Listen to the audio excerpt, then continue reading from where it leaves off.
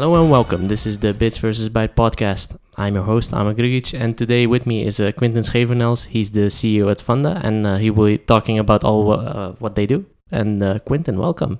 Thank you. Great to be on the show. And of course, to start off, a little bit about your background and also how you got to Funda. Yeah. So my background, in a nutshell, over 15 years of executive experience, mainly in the Netherlands, within digital media. I was the CEO of Layer, a augmented reality company. Sold that company in 2014. Since then, I spent 3.5-4 years as an angel investor, non-executive board member. Wrote a book. That was a bucket list project of mine. And since last summer, I joined Funda in the Netherlands as their new CEO. Very cool. Funda is very well known in the Netherlands, as we talked about before we started. It's world famous in the Netherlands. World famous in the Netherlands, yes, indeed. But for the people that are listening that don't know about Funda, could you tell a little bit about what you do? Yeah. So the Funda is a real estate platform, as we call it. So you can compare that with like Rightmove in the UK or Zillow in the US. What is a little bit strange about us is that we have two marketplaces. One marketplace is really focused on consumers, so residential property, people that want to buy a house, sell a house. And the other marketplace we have is a marketplace completely focused on commercial real estate. So that's people like me looking for office space if Funda is growing. And both are in their market, especially in residential property. We have like a Google-ish market share Google in search. So that's like a super strong position. Yeah. And in commercial real estate, we're also the clear market leader, but there's a little bit more competition out there. And that took a while, of course, and you've joined about a year ago. So how was that process like for you to kind of start at this company that's already established, of course, but how did that go? So what does that kind of flow look like when you start in this kind of a company? Yeah, so of course, in this specific case, what was important for me also, given my background, was that for me, of course, the nice thing is not so much being the guy who takes care of this company that is the clear market leader, because that's like a maintenance mode. But the challenge I see within Funda is all the potential we have in the customer journey that is linked towards buying a house and at the end of the process, moving to the house. And there's like a lot of steps in that process. And we are only involved now in like the searching, the marketplace part of that. So that's what I like a lot about Funda and the potential the company has.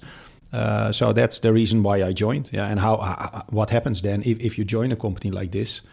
You create your own onboarding program, right? So getting to know the business, getting to know the people, getting to know the customers, create your plan, your strategy, check if the people you have in the company fit with that new strategy, and then let's go. Yeah, and I can imagine that the first few months are really a lot. It would, of course, a CEO always talks to the people on the floor, but I can imagine that kind of process was kind of intensified in the first few months. So how did you go about that? So how do you know who to talk to and who's the correct person to get you to further that role of CEO? Yeah, that's a good question. So what I always start with is that I like to meet as much the people in the company in my first week as possible. So we have about 130 people. So then it's really complicated to meet everybody one-on-one. But in my first week, I started my very first meeting with the HR director to tell me about the talent in the company, tell me about the churn we have in people, tell me about the employee satisfaction program, to just get a feeling for that. And in the rest of that week, I had sessions, 4-hour sessions with my direct reports to just get their thinking process, get to know them. We didn't do that at the office. We did that at my holiday house at one of the lakes here in the Netherlands to really get to know the people and the business. And then based on that, it's almost like a scrum process. Then I iterate and decide, so based on these conversations, to who should I talk next week? And then within 4 weeks, including like reports, research, data, management decks, then you have like, I think in 4 weeks, you have like 80% of the stuff, you know it. Yeah. And then, of course, you need a lot more months to get like to the 90 and 100%. Yeah, well, one thing in that in that kind of story was interesting to me. So you did it in kind of a personal setting, right? Yeah. So it's not at the office. Was that was deliberate? I think. Definitely. Yeah. Yes. But why was that?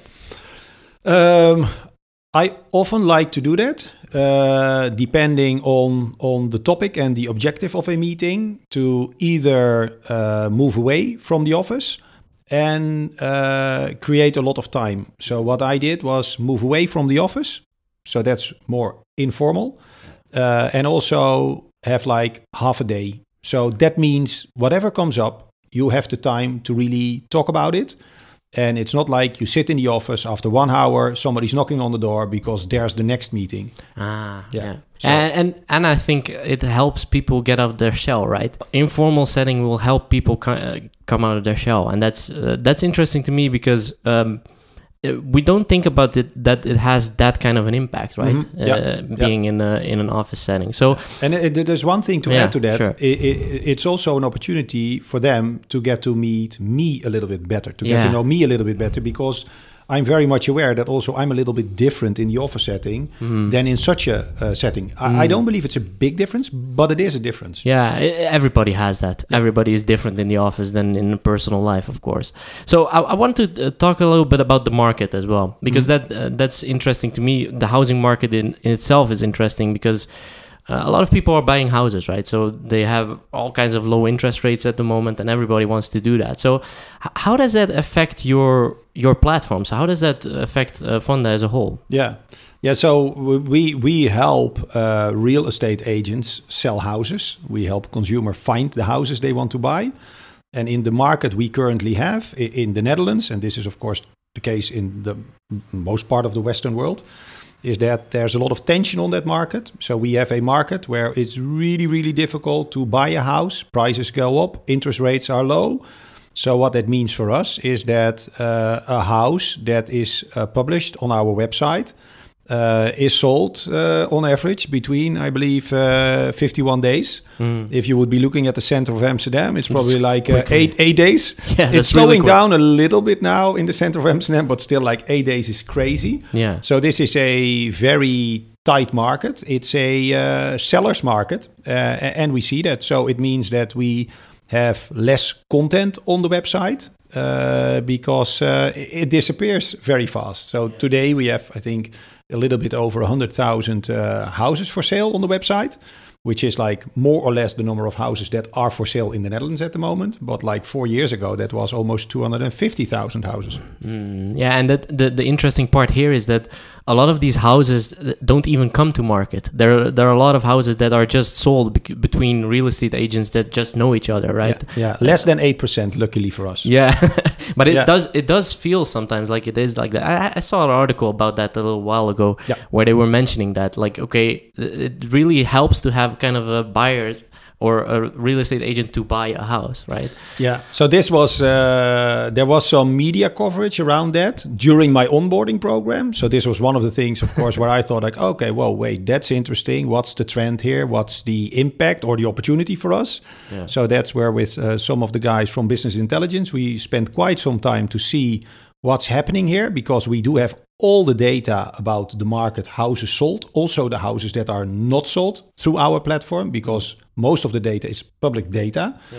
And then you see that that percentage is flat over the years. So it's not really changing, but in the perception of people, it was changing. So it's something now we track it every month. Yeah, and that makes sense. And that's also a good lead into the next question as well, because how could you as a platform maybe play a role into helping people find a new home, even though the market is so scarce at the moment? So how do you think about it? So what are some of the things that you were thinking about to make that easier? Yeah, so it starts with that finding a house that is for sale with our website is something we do really, really well. So there's not a lot I can improve there, right? I think we have a lot of content about these houses, pictures, descriptions, search is working really well. So all the basic functionalities are in place. One thing we can improve a little bit more in this market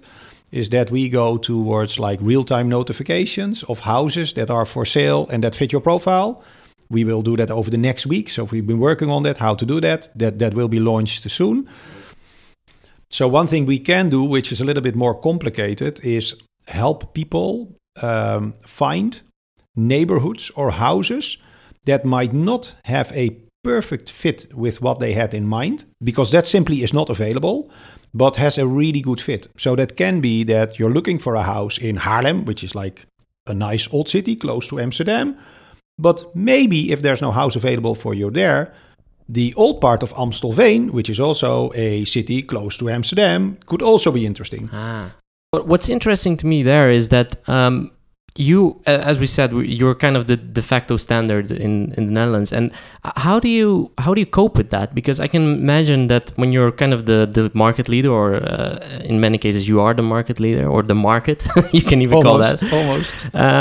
How do you deal with that? Because I can imagine that kind of results in a kind of a laid back maybe attitude, because you're already the market leader. So what are you going to do about it? So how do you cope with that? So how do you try and influence that it doesn't become that kind of a situation? Yeah. No, this is of course, and I think this is a risk for a lot of companies that are like very strong in their market, that it can become too comfortable. And I think this is also one of the reasons why the supervisory board of Funda asked a guy with a profile like I have to join the company. So this is a lot about, I think, like strategy, ambition, culture. Of course, given the position we have, even if the site would be not like a really, really good site, but we have all the content, people would need to come to us because we have so much content, more than anybody else. So this is about creating an ambition in a company, a desire to move forward, to look where can you grow? Because in our current market, we can grow a little, but not a lot. So to also redefine your market and then build a team that really, really wants to go there. And then you move forward again. And continue to keep an eye on your customer. Because if you are very strong in the market, you run the risk that people start to look to the inside of the company and forget about the customer. Yeah, and how do you get that information from the customer? That's a big thing, because I ask that a lot. A lot of people say, okay, you need to listen to your customer, and the way they're collecting feedback is so diverse. How do you do that? So we're improving that. So this is one of the key projects we're running. One of the things we're really changing in the company. So we have a lot of conversations with customers, whether it's from customer support or the sales team, or sometimes we invite customers to come to the office, or we do survey. But it is a little bit, until now, it was a little bit like fragmented. It was like a marketing department did some research, or UX did a little bit of research. They don't really share it in a smart way, didn't really make it actionable. So that's really what we're changing now. So in Q1, we had a lot of groups of customers, real estate agents coming to the office, not only to have drinks, but really to talk about their needs, how the market is changing, the role we play, what we can do better. Yesterday, I sat down with the agency that helps us with testing usability, the needs of our users, looking at the consumers. So we're spending a lot of time now thinking about that, but I cannot say today that we're like really, really good at that. Yeah. I think within 6 to 12 months, we will be better at it. And that will also be reflected in the products we ship, the marketing we do. I think although we're a very strong company in our market, we can do better if you talk about customer satisfaction. Yeah, and that's the crazy thing, is that you wouldn't expect that with a company that already has that market share, right? That kind of customer focus that you still need to keep, because there are a lot of kind of examples where people people in the garage just started something else as a kind of competitor, or rethink a little bit of what they do, and they just grow and surpass that kind of market leader. There's a lot, and I think that's always the kind of danger to being a market leader, right? There can be just someone that has a brilliant idea that you didn't come up with.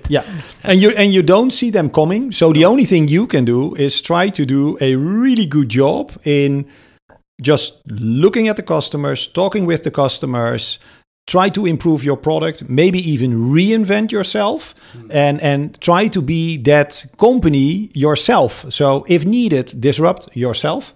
But that is easier said than done. Yeah, and a pretty hard question here is that what's kind of the best feedback that you got from a customer that you kind of already saw, like, okay, we really need to implement that? Or is there something that comes to mind? Yeah. This makes me smile because this is, we sit now, it's Friday, so I had a week full of meetings.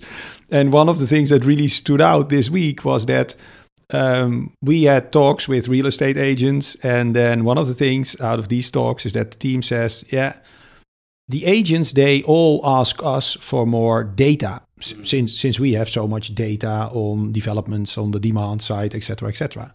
So we have data scientists, and of course they have an idea what they could provide in data, etc. And then we said, okay, so what exactly do they mean with data? And then they say, we would like to have the email address of the people that are looking for the houses we have for sale. So that's what the customers talk about, data. So this shows how important it is to really listen to the customer, ask the right questions before they say, like, we want data. And then if you move to a data scientist, you'll get data. But that was not what they meant. So that's just an example where having the conversation with the customer and not only like do survey, yes or no, NPS, are you happy or not? But also go into conversations with them and really try to find out what they like or what they don't like. And this was the case with what I discussed before, like the real-time notifications. People really have in this market the fear of missing out. So they're checking the website all the time. This is very nice for the number of page views, but at the end of the day, there's a use case. And with real-time notifications, we can solve that. And that might have a negative impact on the number of page views. But at the end of the day, that's not my end objective. So if that makes life easier for our consumers, our customers, to find that house and take that stress and the fear of missing out, reduce that, then that's great. And what I would like to talk about as well, because moving a little bit away from the marketplace and stuff like that, there's also something that was interesting to me is that you wrote a book. You mentioned that in the beginning as well, and I would like to know a little bit about that as well and how that came about, but also some of the things that you've learned while writing a book. I mean, that's pretty interesting to me. So could you tell a little bit about that? Yeah, so it started when I sold Layer. As I said before, I decided not to stay with the company. I made a little bit of money from that. And then I thought, let's just create a clean calendar and see what comes up. And one of the things I was thinking about during the summer holiday, maybe this is a really nice time to think if I can write a book or not, because that has always been on my bucket list, but I had no idea what the book could be about. So I started this project, started to talk with people, think about it.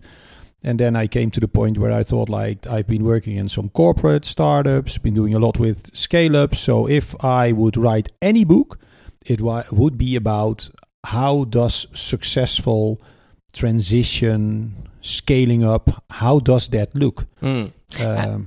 Maybe you could tell a little bit about, because there's a few tips within that book, of course, about why. I think I haven't read the book. I want to read it. I want to read it because I read a lot of books about this topic, right? And I think there's a Built to Last, if I'm not mistaken, which is one of those books that also covers that, and why some companies become successful and why not. Yes, exactly. And that's a little bit the stretch of your book as well, right? It is. There's some tips in there as well. So what are some of the kind of tips that you've noticed, because you have that track record behind you? Yeah. So what are some of the key things why you think startups succeed and some just fail. Yeah. So what I did for the book was, of course, go back to my own experience, and I really had the time to rethink that and like the things that happened and good decisions, bad decisions, start to talk with other entrepreneurs, investors, etc., etc. And then what struck me is that there were like a couple of topics that popped up all the time. In the book, I call them like the 7 essentials. And in my opinion, those 7 topics, if you want to be successful as a company, whether you're a corporate, a startup, a scale-up, you need to focus a lot on these topics. You need to do that really, really well. If you don't do it, you will not be successful. And one of them, and some are like open doors, but it's really important to really like confirm the open doors and make sure if you run a company that you pay attention to it, because the risk with open doors is that you underestimate them. So your question, what stands out? I think one thing that really stands out is for successful companies to pay so much attention to developing a really good product or service and involve customers. You need to be really, really good at that to be able to like overperform compared to all the others. The other one is like company culture. That's also like super important. And especially if you're scaling up a company, you're growing super fast. You need to pay a lot of attention, of course, to the talent, but also to the culture, how the team works. And those are like then 2 of the essentials I cover in the book. It's a very pragmatic book. So with a lot of examples from my own background, Dutch companies. The book is in Dutch. Sorry for that. But that's what the book is about. It might be something cool to do in the future. I'm too busy now. Maybe a second book in a couple of years. That could be fun. Yeah, it is. It is something that a lot of people ponder about, right? There are a lot of people that are thinking, okay, why did this startup in particular win? Yeah. Or it grew and some just fell off, right? Yeah. That's a lot of people take the example of, for example, MySpace and Facebook. How Facebook became this whole powerhouse and how MySpace just went into oblivion, actually. And that's interesting to me, and it's good that you mentioned culture as well, because a lot of companies forget about that, right? So they say, okay, we need to focus on culture, and then they think like, okay, that means we need to do more company retreats. And you can also make it like very vague, holistic. And my strong belief is that you need to make culture like very specific. What does it mean? What does it mean for behavior? What does it mean for rewards? What does it mean how we give feedback? On what topics do we do that? What does it mean for behavior? Examples of leadership. So make it super specific what you mean with that. And then make sure everybody sticks to it and also implement it in the recruitment process. So there might be really good people out there, but if they don't fit your culture, don't hire them. And that's like, I see that happen so many times, that mistake. And then don't do it. Yeah, and that's the no a-hole rule, right? No, it is interesting because that's also something that I noticed as well, and I talked to a lot of people about as well, is that I don't care how good you are in that kind of way, right? So in the kind of, okay, the work way. So you need, I always say, okay, the work way I can probably teach you, or you can teach yourself by just doing it, right? And just through experience. But the culture thing is just something that you cannot change that easily, right? People can change a little bit, but they're not going to overhaul their whole belief. No, and it's also where you should really question, would you want that, right? If you're just a person that doesn't fit the culture, to change behavior, maybe even change like some real strong convictions you have, that's not going to happen. No, you shouldn't even try that. Yeah, and how would you describe the kind of culture that you have right now at Funda? Or is it kind of the culture that you expected it to be? Or how do you see that? Because I think that it's a hard question to answer. But I don't think it's a hard question, but maybe that is because I'm very much aware that this is super important. So I think a lot about it. Yeah. So I think the company when I joined was a company with a culture that's like people really want to help each other. It's a very social company. It's young people, a lot of social events. They are really proud of Funda, the work they do, but also a little bit like comfortable. So not looking a lot at the data, not too much thinking about the customer, internal collaboration, objective settings, not so much. And that's one of the things we're really changing. So where we are with the company now is a mix of where we were and where I want to be. So this is really in transition. Logic. And it, of course, that's a program we run. We defined the leadership foundations, how we call it. Involve people with that, explain it, make it, as I said, I'm trying to do what I wrote in the book, right? Make it very specific, but it will be like more customer focused, result oriented, more collaboration. Yeah. And that also reflects in the changes in the company, getting some other people in, changing the structure of the company. So it's for the size of the company, only 130 people. It's like a Dutch company, successful company, but it's a big construction work. Which is like requires a lot of focus and attention from myself. Yeah, and the interesting thing here is that that's something that I've noticed a lot. That a lot of companies is that they don't have that focus on those specific points, right? So on being able to say, okay, we're going to make a decision now. We're going to change this and this, for example, in our platform, and everybody's like, okay, but how do you know that will work, right? How do you kind of prove that will work? And that's one of the things I think you're referring to when you say looking at the data, right? You need to doing like simple stuff like A/B testing, really at the start of the process.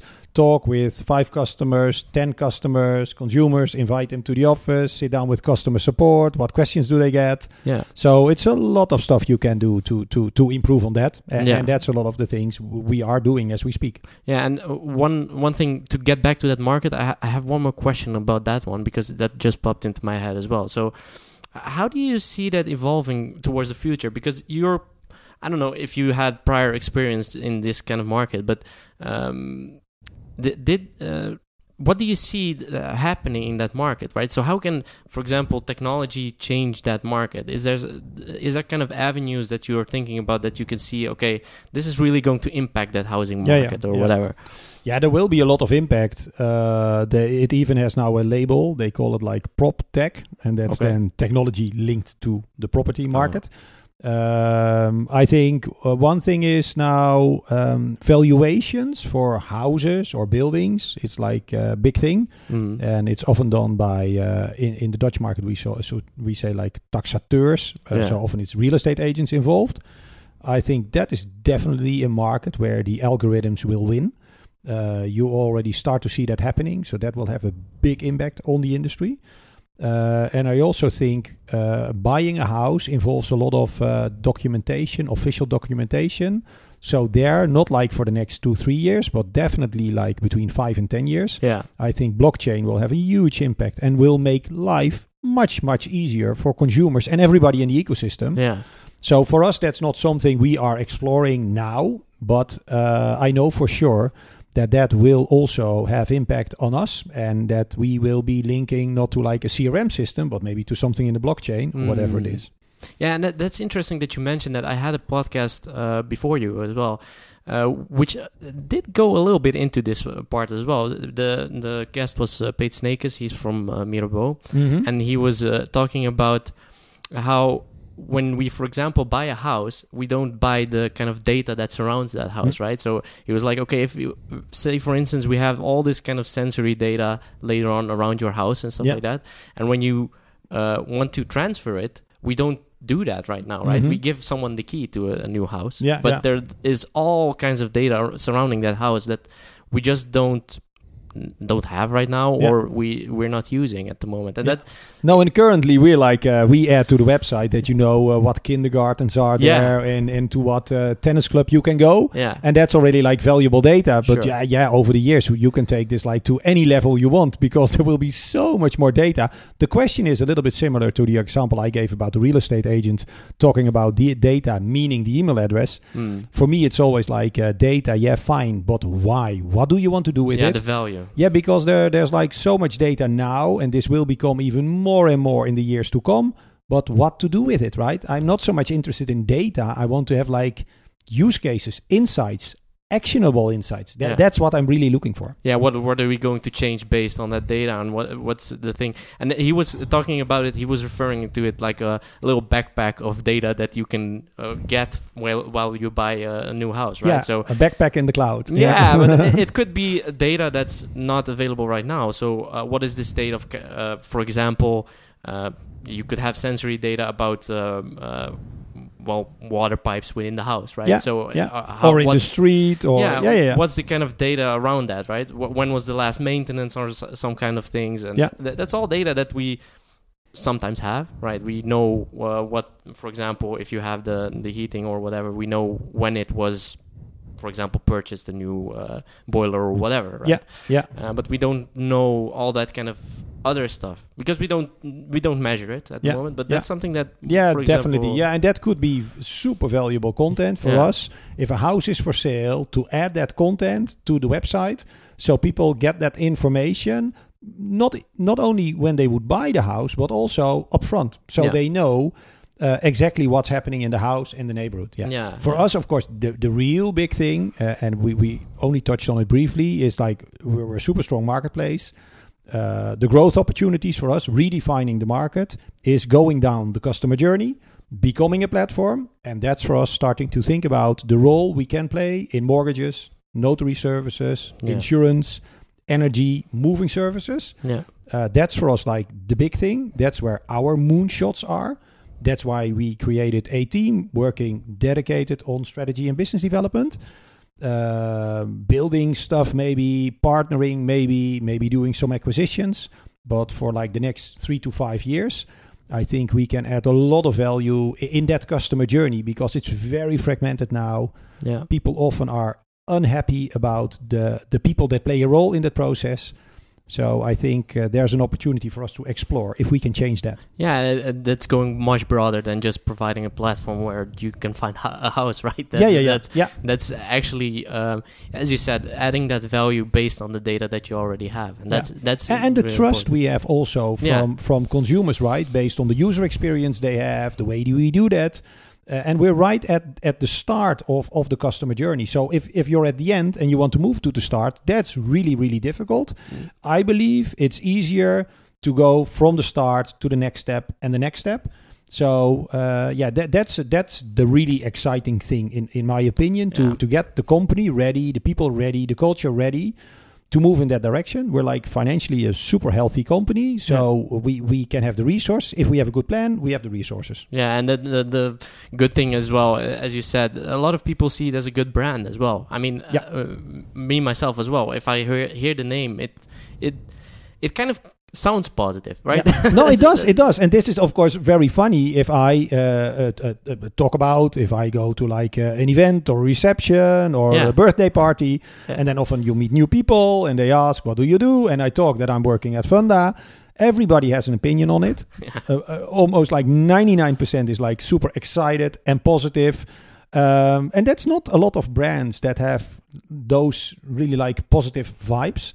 And for me, that's really nice. But for me, that's also just like business potential. That's an asset. And we should really use that to add more value. So to wrap up, I have one more question. It's the hardest question I always ask at the end. Oh gee. Well, it's not that hard, but you started a year ago. So what are you most proud of since you started? So what are the kind of things that make you proud in this kind of almost a year that you're working at Funda? Not proud yet. So that would be my first time. No, it's really too early to call for that, to be honest. But we, of course, there are some milestones that are really important, and I'm really happy that we got to these milestones. So that's, for instance, we defined a new strategy. When we did the employee satisfaction survey, people are really excited about that strategy. So that also has to do with like culture. So it's not like the strategy from the new CEO. No, it's really like people see that they want to go there. So I think that's a very important milestone. And also some changes in the company, in the team, the people that report to me. And I think that's also a very important milestone because, as I said, culture is important, talent is important. That starts with the leadership team. And I have the feeling now that I have the team that is ready to go on this journey. So no, maybe in 2-3 years' time, I'm a little bit proud. I'll ask you again. Not yet. I'll ask you again in a year. Yes, you're more than welcome. So how can people find Funda and yourself as well on the internet? So Funda is Funda.nl. Even if you would Google House Amsterdam, we're probably on top anyway. If they want to find me at Quintin, that's with 2 Eyes. Yep. 24, that's my Twitter account. Yep. But also Quintin Schevernels is a pretty unusual name. So I think if you put that in Google, nobody else goes by this name. So no, you will find it. me. I tried it. Yeah, I'm the only one, I think. Yeah, it's only one crazy guy. Yeah. Well, thank you a lot for your time, Quintin. It was very good to talk to you. And also, for the listeners, of course, you can find the Bits vs. Bytes podcast on bitsvsbytes.com. And we're on all major podcasting platforms. And, of course, Twitter, Instagram, and on LinkedIn. It's all Bits vs. Bytes. And I would like to thank you for listening. And until next time.